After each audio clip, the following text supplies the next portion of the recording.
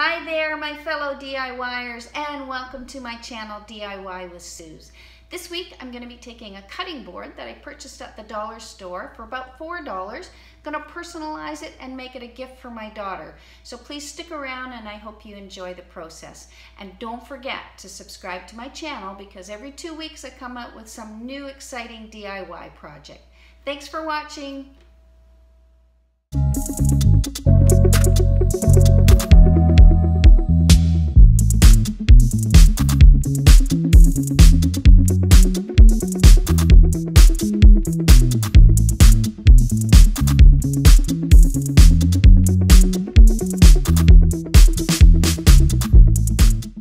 So because this board's for my daughter, she recently got married, so I'm just going to put their initial on it and then the date that they got married, and then I'm going to do a border. So I have a couple stencils that I'm going to use.